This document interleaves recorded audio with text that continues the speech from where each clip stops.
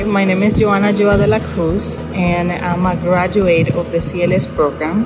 And the reason why I came here in Mercy was because one of my friends, she graduated last year, and then she mentioned to me that this was a great program to me to go to because they became family, and the guidance that they received from Professor Atkins and Professor Naylor were exceptional.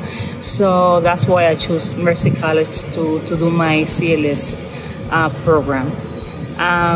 Why did I choose this profession? I chose this profession because I always wanted to do something in the medical field, but I always wanted to do something where actually it's going to apply science in it, and then that's what I think that the clinical laboratory scientists do. They apply their science in the performance and the testing. So that's why I chose the CLS program.